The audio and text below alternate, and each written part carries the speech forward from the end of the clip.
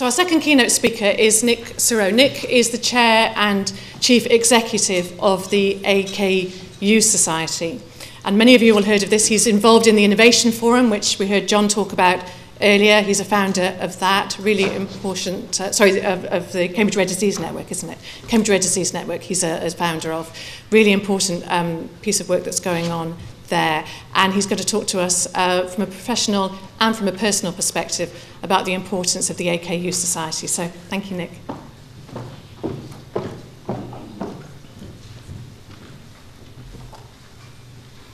Thank you.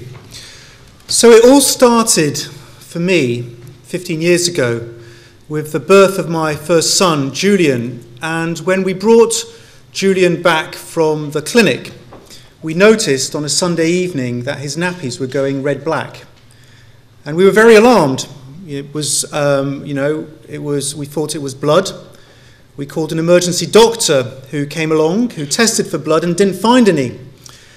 And he asked us what we'd eaten that day, and it so happened that we'd had some red cabbage. And he said, well, that's what it is the red cabbage going into the breast milk, then into the child and into the urine. And we were not very impressed. So next day we went to see our GP, and it took about 6 months, but eventually it came back with a diagnosis of an ultra-rare disease called alkaptonuria, or AKU, also known as black bone disease. And the first thing the doctor told us was whatever you do, don't go and Google it on the internet. Now, of course, that's exactly what we did. And we were very alarmed by what we saw. We saw that it was a disease that would lead to steady and severe degeneration, that there was absolutely no cure, that it was ultra rare, and there was very little we could do about it. So this made me think. And I spent about a year or so, really just wondering what to do, and eventually teamed up with a patient and a doctor based in Liverpool who were just setting up a patient group called the AKU Society. And what I'm going to speak to you about over the next 20 minutes is the journey that we've done over the past 13, 14 years, the trials, the tribulations, the challenges, but also the successes, and how we've managed to overcome that. And how 13, 14 years ago, I remember speaking to a fundraiser, asking the fundraiser for help, and the fundraiser saying, look, you really have very little chance of achieving anything. Or speaking to our consultant in metabolic medicine who was saying, look, there's nothing you can do. You should just go home and just enjoy their childhood. To the point where we're now on the verge of a treatment, where we're in phase 3 trials, and we're hoping to have marketing authorization in the coming years. So to start off with, I'm going to take you through the different steps that we went through in order to achieve this, and to explain how we went through the kind of basic science, the translational science, the clinical science, but also how collaboration was absolutely at the heart of what we did. And when I say collaboration, I mean it very widely. So that's collaboration with academia, with clinicians, with biotechs, with industry, with the whole range to try and achieve what we managed to do. So to start off with, this is what we call the AKU tetrad. And this was developed about 10 or 11 years ago. We had a patient who died and who had donated her body to science. And the professor, one of the co-founders of the AKU Society, a man called Professor Ranganath, who's a personal hero of mine, who's a walking encyclopedia of medical knowledge, but also an absolute passionate advocate for alkaptonuria. So I went to see him and I said, well, what should we do? And he said, well, the first thing we need to do is obviously a post-mortem, an autopsy of the patient to get a better understanding of how AKU is affecting them. Now, you have to remember that AKU, black bone disease, alkaptonuria, was the first disease ever to be shown to have genetic inheritance. And this was in 1902 by a researcher in London called Sir Archibald Garrod.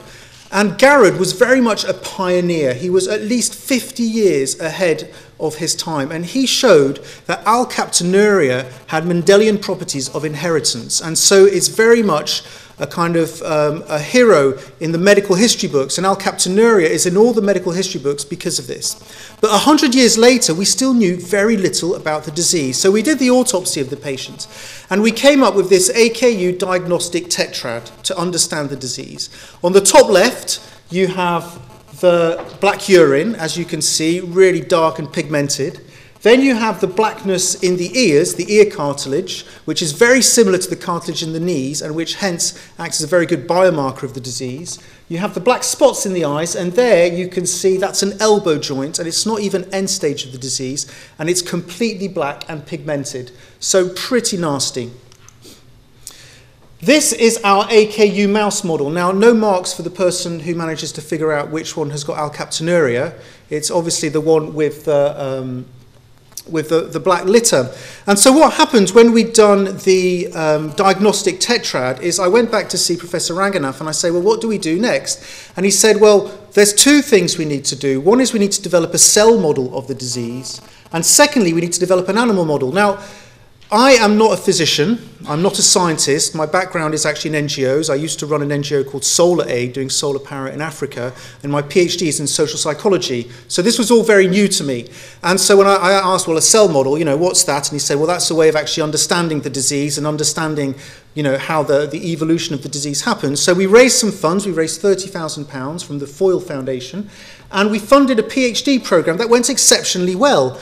And then at the end of that, it was like, right, now we need an animal model. And for that, we went to see the Big Lottery Fund. And the Big Lottery Fund is a big supporter of rare diseases and neglected causes in the UK. And we got £500,000 to develop this animal model, which was very difficult at first. I had no idea how difficult translational medicine could be. But for the first 2 years, we really struggled to get a working model of the disease. But then, using a technique called small stain, we managed to show that the pigment, the alkaptonuria, the ochronosis, the blackness that happens in humans also happens in these mice. And the drug that we're developing, a drug called nitisinone, in these mice, when given at birth, completely stop, they don't develop any symptoms of the disease, and when given halfway through life, completely halts progression of the disease. So really, a very good working animal model. So this is the metabolic pathway. It's the tyrosine pathway. So tyrosine is broken down from protein. And at each different level, you get a different disease. So there's the iconic phenylketonuria, which you'll all have heard of, PKU, which is treated through a very low protein diet and treated very successfully through this. Albinism. Down at the bottom, tyrosinemia type 1, which is a very important disease for alkaptonuria, because this is the disease for which the drug nitisinone was originally developed. Then you have alkaptonuria, which is due to deficiency in the enzyme homogentisate 1,2 dioxygenase. And here you have the drug nitisinone, which is very much a wonder drug. It was actually originally a weed killer. It was developed around 30 years ago by some researchers who I think were working for ICI, or one of the precursors of ICI.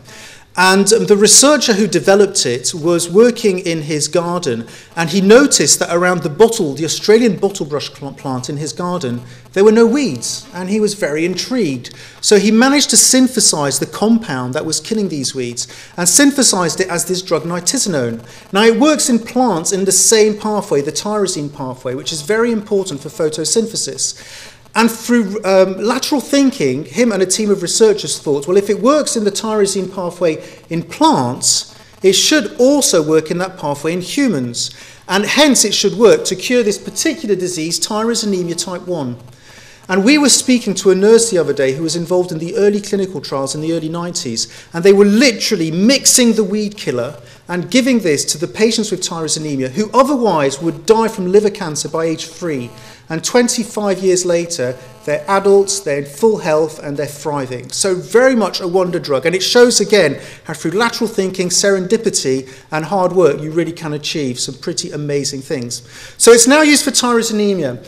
And so some doctors at the National Institutes of Health in the States, under a doctor called Bill Gall, who's very much an icon in the rare disease field, thought, well, if it works for tyrosinemia, it should work for alkaptonuria, because nitisinone, as an enzyme inhibitor, the 4-HPPD enzyme just there, should stop the accumulation of this acid, homogentisic acid. And that acid is what causes all the damage in alkaptonuria, because that acid binds to cartilage and bone, goes black in a process called ochronosis, and hence the name black bone disease or black urine disease, because it oxidizes. The difficulty we have is that whilst tyrosinemia is a disease that will kill children by age 3, so you do your clinical trial, either the children live or they don't, alkaptonuria takes decades to develop. So this means that my children, for instance, who are aged 11 and 14 now, who both have alkaptonuria, are in good health. They just have the black urine and blackness in the ears. They don't have any other symptoms. But the real physical symptoms, the spinal collapse, the problems with the heart valves, all the joint deterioration, the problems with the eyes, the problems with the kidneys, etc., will start happening from their 20s, 30s, 40s, and will take decades to evolve and to get worse and worse and worse. And it's very hard to find the funding and to find the partners to do a long-term clinical trial in that way. So, this drug nitisinone, the NIH did a phase 2 trial that was very successful. They then did a phase 3 trial, and unfortunately that trial failed. So whilst the drug, as you can see there in the urine, works a treat. At the left you have at baseline, at day 7, 16, 30, 60, 90, and then at endpoint, all the way, it completely clears the urine. Now this poses one massive problem. How do you do a randomized, double-blind, placebo-controlled trial? Because the patients will immediately know if they're on the drug or not. If they're on placebo, all they need to do is they need to go pass urine and see if it goes black. So there's a real problem there, which we've had to grapple with. But the reason that the trial at the NIH failed was that it was only on 40 patients, it only lasted 3 years, and they used a single endpoint that was hip rotation. And as you can imagine, in an ultra-rare disease, affects 1 in 500,000 people, affects people very differently. Some people it's the elbows, some people it's the hips, some people it's the knees. Very, very differently, it's very difficult to get a single evaluation point. And that again raises the problem with ultra-rare diseases of what you do and how do you actually develop good endpoints that can be used in clinical trials. So what we did when that trial failed is we thought, well, we need to give this another chance because everyone was losing interest and everyone was saying, well, it doesn't work. And yet we had a good cell model, we had a good animal model, and we'd just done a very good natural history study from which we'd managed to develop a composite endpoint. So this was just at the end of the NIH trial. When they were finishing their trial in the States, we developed in Europe a composite endpoint that allowed us to score all the different parts of the body, up to a score of around 250, and which then allows us to track the evolution of the disease over time by scoring the joints, the eyes, the ears, and all the different parts. So step number 2 was setting up a centre of excellence and the clinical trials. And the reason we did this is we realised that we did not want to lose the momentum that we'd managed to generate in Europe, and we didn't want people to lose heart because of what had been happening in the States. So we joined forces with the NIH and we got together and we looked closely with them at what had gone wrong in their trial and what could actually work better in a new trial. And so the first thing we did was set up this Centre of Excellence at the Royal Liverpool University Hospital. And here you have the launch of our Centre of Excellence. In the middle, you have the co-founder of the AKU Society, Robert Gregory, who unfortunately passed away a few months ago, very, very heavily affected by alkaptonuria, but also he has Parkinson's disease, and we don't know if there's a link because we have many patients with Parkinson's. And then at the left, you have Professor Ranganath, who is the driving force behind this. And when other rare disease patient groups come to see me and say, how did you manage to do this? I always tell them, you have to find your Professor Ranganath, the guy who is going to really work hard day and night, who for a long time was working on this unpaid, weekends, evenings, travelling around the world. Often we were together going to conferences, trying to lobby industry, trying to work with the regulators to try and develop trials. And then we have also the scientists to the left, the 2 key scientists, then the head of the Royal Liverpool and our patron. So that was the Centre of Excellence, and it's very important to have a Centre of Excellence because the Centre of Excellence allows us to have a multidisciplinary team where all the patients can be seen and assessed in a single place rather than dispersed throughout the community and throughout the medical system. And so once we had the Centre of Excellence, we thought, okay, now we need to do a randomised controlled trial to really manage to prove that this works. And so Professor Ranganath went to see the statisticians in Liverpool and said, I want you to come up with the most difficult clinical trial protocol that you can think of so that we can really show beyond any doubt that this works. And they came up with this 3-staged plan. First of all, a phase 2 study, and the reason we did a new phase 2 study is that in the previous phase 2 study, the drug had not got to steady state. So a phase 2 study, which we did 2 years ago, very successfully, allowed us to identify a dose of the drug. We looked at 5 different doses, 0 milligrams, 1, 2, 4, and 8. And then that then gave us a dose for a 4-year phase 3 trial on 138 patients in 3 different countries using a whole range of endpoints as well as the homogenesic acid as a metabolic, as a kind of biomarker, as a surrogate endpoint. And then the third study, Sophia, which is a cross-sectional study which will allow us to know at what age we need to start treating the disease. And this is the consortium.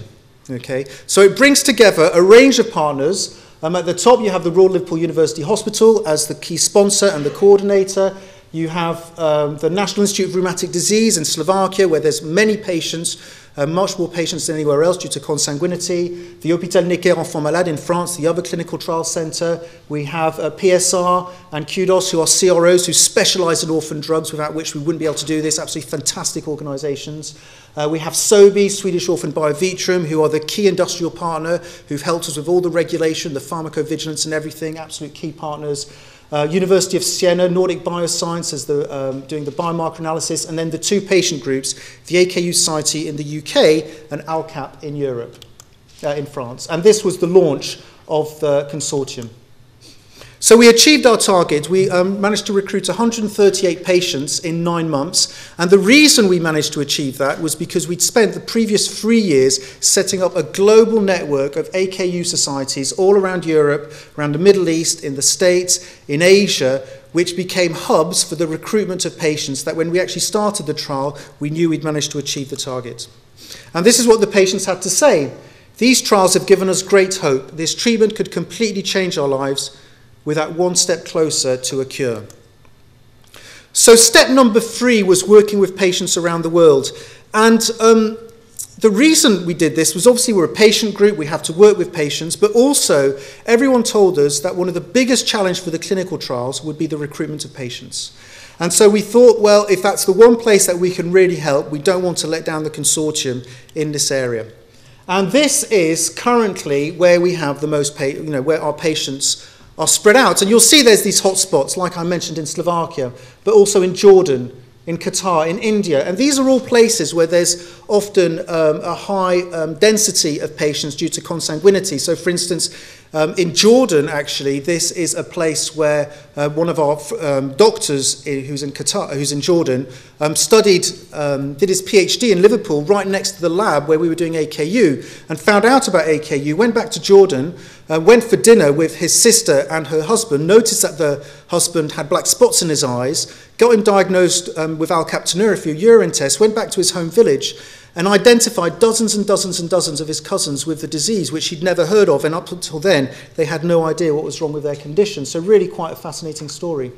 And these are all the AKU societies that we've set up in the EU, in Asia, in the Middle East and North America to try and create this global movement. So we also launched an international campaign. And the reason for this is the funding that we managed to get was from the European Commission. We managed to get 6 million euros from the European Commission's FP7 programme, which was really, really tough. But we managed to get it for overall a programme that's costing us 11 million euros. So the phase 2 study, the phase 3 study and the cross-sectional study altogether are costing us 11 million euros. And what was missing was actually money to pay for the carers to accompany the patients to the clinical trial centres. And this is something that we hadn't managed to put into the budgets because the European Commission would not actually pay for that. So then we did a campaign called Help Us Cure Black Bone Disease, and we did a crowdfunding campaign. And we asked our patients around the world to kind of have posters saying help us cure black bone disease to help us raise some funds and also identify more patients to help us with this with the clinical trials. And it led to identification of patients, not just funds. So for instance, here you have in red Brenda, who is an AKU patient, and she thought she was the only patient in the UK with the disease. And then on a Friday night she came home and her husband was reading the Daily Mirror and he said, look, they are talking about your illness here, and there is a centre in Liverpool. And so she contacted the journalist who contacted us, and then within a few weeks she was actually on the drug and on the at the Centre of Excellence. So step number 4 is developing new therapies, because obviously nitisinone is a fantastic drug. It's got a very low side effect profile. We think it's incredibly promising, but it's not a cure. And so we've just applied for Horizon 2020 funding. We managed to get through to the second stage of Horizon 2020. I'm sure many of you here will have gone through Horizon 2020. You'll know how difficult it is. And you'll probably know that for the rare disease call, there were 420 people went for the first stage, 121 are through second stage, and only 12 will actually be successful. So it's showing the need that there is for funding, but also the competition. So through this scheme, we're applying to develop a gene therapy, a CRISPR-Cas therapy, an RNA therapy, drug repurposing therapies, an enzyme therapy, and also a cell encapsulation therapy. And these are all at preclinical stage, at the mouse model stage, which hopefully by the end of the program, if it's funded, will get us to orphan designation and then into clinical trials. And then the final step was sharing with other patient groups, because everything that we did, we learned by really going to speak to other patient groups and are going to speak to people with the expertise.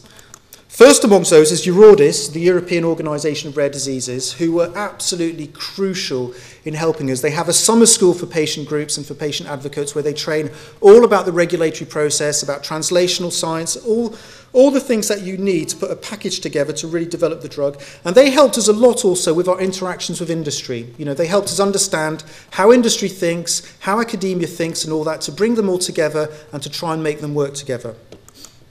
But then also, we were contacted throughout by people who wanted to set up their own patient groups and who also wanted to do this kind of drug development and this repurposing of drugs.